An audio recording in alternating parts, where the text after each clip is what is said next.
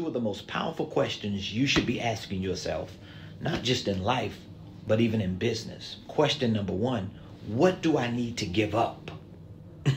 Like, what do I need to give up? You want to learn new information. You want to build new relationships. You want to get new skill sets. You want to gather new tools and resources. But what do I got to give up?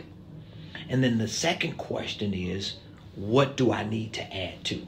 But don't ask the question on what you need to add to your life or your business or your relationships or whatever it is when you haven't asked the critical question on what do you need to give up. Because most of the time, the reason why we can't add to is because we're unwilling to give up.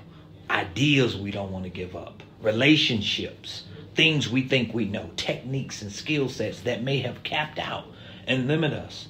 But we've got to ask the question, what do I need to give up before I ask, what do I need to add to? I guarantee you'll find yourself getting the right answers.